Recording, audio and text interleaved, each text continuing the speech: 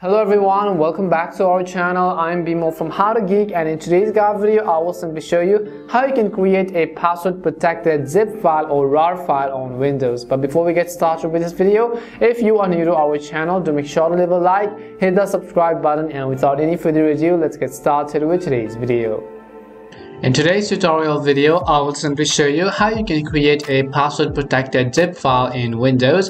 So make sure to watch this video till the end. Now, in order to do this process, first of all, you have to make sure that you have downloaded the WinRAR application. So in order to download the WinRAR, first of all, open up your browser and then simply type in WinRAR in the search box. And then you could go ahead and download any of the links right over here. Make sure that you have downloaded the WinRAR app and then installed it as well. Once you've also installed WinRAR, now I will open up the file or the folder which I want to compress and protect with password. For example, you can see this file right over here. Let's say I want to compress and archive it by creating a password protected zip file. In order to do this, first of all, select it and then right click on that particular file, and then you'll find this option which says WinRAR if you have installed it, and just select WinRAR. Over here you'll find this option which says add to archive. So go ahead and then simply select add to archive, and just select add to archive. You'll be able to see a bunch of different options.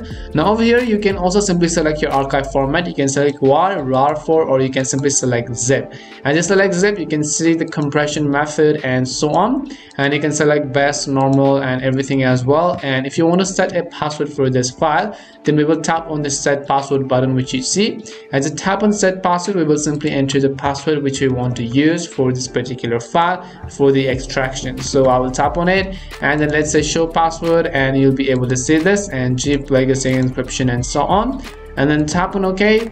Once you're done with all of the customizations you need with your archiving and so on, I will tap on the OK button. As I tap on the OK button, now if I go ahead and show you, you can see our file has been successfully created right like that. Now if we want to extract this, first of all, let me bring this onto my desktop so that if I extract, here are some other apps as well. Now if I want to extract it, I will right click on it and then I will simply select extract here. So I will simply select extract here, and then this time it is going to ask me for the password which we set. So if you don't have the password, you will not be able to extract this file. Tap on the OK button. As soon as you do that, that particular file will be extracted and you could go ahead and open and use that particular folder. And this is how you can create a password protected zip file in Windows.